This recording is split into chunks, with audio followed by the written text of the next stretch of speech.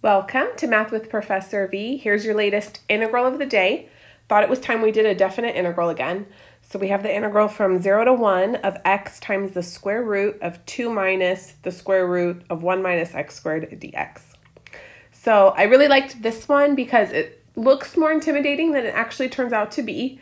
If you want to pause the video and give it a try on your own, I'll give you one little baby hint. You just need to use u-substitution, nothing fancier. I did it with 2 different rounds of u-substitution. If you did it a different way, let me know in the comments down below. That'd be fun to see the different approaches everybody took. There should be several ways to do this integral. Okay, so I decided to go in with the innermost composition of functions and let u equal the square root of 1 minus x squared. And then to find du, I never like to do it right away when I have, some radical function like that. I like to square both sides first. So u squared is 1 minus x squared, and then now I differentiate both sides. So then 2u du would equal, right? Derivative of 1 is 0. This is negative 2x dx.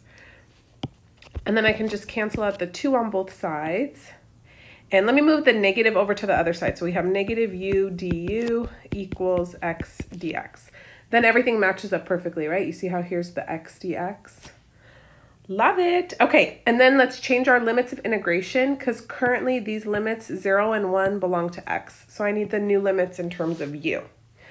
So u of 0, the lower limit, I'm just going to substitute in 0 for x. So it's 1 minus 0 squared. That's 1.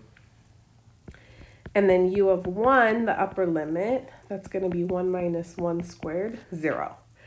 So they basically just switch. So we can write our integral now in terms of u. We're going to have 1 to 0. And then remember, x dx gets replaced with negative u du. So I'm going to put the minus sign outside. And then here's my du. And I need a u. And then I still have radical 2 minus, and then all of this rad 1 minus x squared, that's just u, remember? Boom.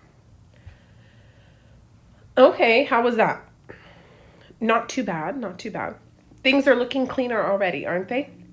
Now, can we take the antiderivative just yet? No. And this kind of integral you should have seen maybe a few times when you're first learning u-substitution in Calc 1, where basically you just want to switch the expressions. Outside the radical, we'd rather have 2 minus the variable, and underneath the radical, we'd rather have the variable by itself. So I'm going to go in, make one more substitution. And you know what? Will you allow me to just switch the limits and make it positive now so we don't have that ugly negative sign sticking outside? Oh, thank you. So I'm going to do one more substitution. We already used up u, so pick another letter. How do we all feel about t? Good? So let's let t equal, and this time I'm going to let t be everything underneath the radical, 2 minus u. And then we can go ahead, differentiate both sides. So dt is negative du. Good? So negative dt is du. And then what do we do with this little lonesome u out here? Well, you're going to come back to this original substitution and solve for u. So if I were to get u by itself, u would equal 2 minus t. So that's what I'm going to substitute it with. And then I have rad t, du is negative dt. I'm going to put the minus sign outside. And then the only thing I still need to do is switch the limits. So 0 and 1 belong to u. T of 0 would be 2 minus 0, so 2. And then t of 1, 2 minus 1, so 1. Boom. Good? Bad? So-so? It's Monday morning. I think we're all hanging in there. Okay. Then let's, again, flip the limits of integration, make it positive. 1 to 2, 2 minus t. And then I'm going to rewrite this rad t as t to the 1/2, okay? dt. So now I'm super excited. I can distribute the t to the 1/2 through to the 2 minus t more easily.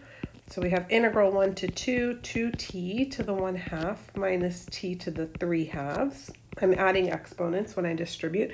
And then we're ready to roll. We can take the antiderivative. So you add 1 to the exponent, divide by the new exponent. So if I add 1, it'll be t to the 3/2. Dividing by 3/2 is the same as multiplying by 2/3. Minus, and then over here we're going to have t to the 5/2, very good, with a 2/5 out front. No plus c from 1 to 2. Keep your wits about you. Okay, now let's substitute in these limits of integration. So we're going to have 4/3, 2 to the 3/2, minus 2/5, 2 to the 5/2, minus, and then if I plug in 1, that's just 4/3, minus 2/5. Okay, good. So this is going to be 4/3 times 2 to the 3/2.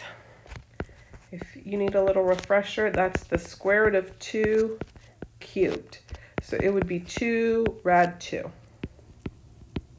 Minus 2/5 times, now 2 to the 5/2 is square root of 2 raised to the 4th times another square root of 2.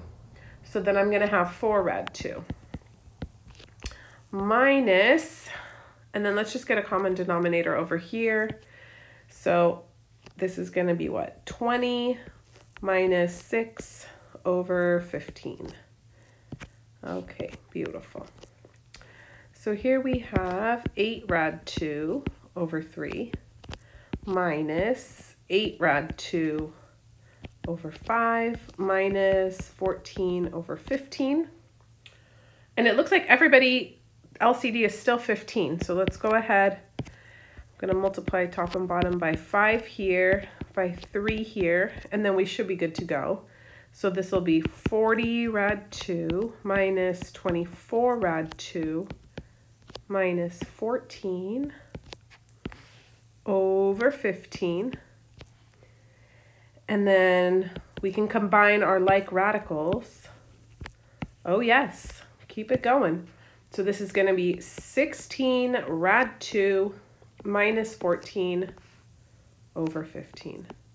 If it's been a minute since you worked with radicals in algebra class, maybe that was a rough ending for you. I hope not, but if it was, you guys, guess what? I have video lectures reviewing radicals for algebra students, so you should go watch those.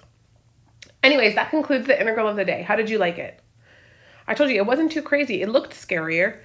You probably could do a variety of other substitutions. You know, you don't have to exactly do the 2 that I chose. Maybe you could get away with just 1.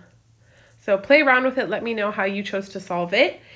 And also hit that thumbs up button. Give this video a like. Subscribe if you haven't already. If you want more videos on Calc 1, 2, 3, or if you need to review other topics as well, I have full video lectures on every single section in those courses. They're just organized into playlists. And then please also follow me on Instagram, TikTok, Twitter, Math with Professor V. I love you guys, and I'll be back sooner than later. Bye.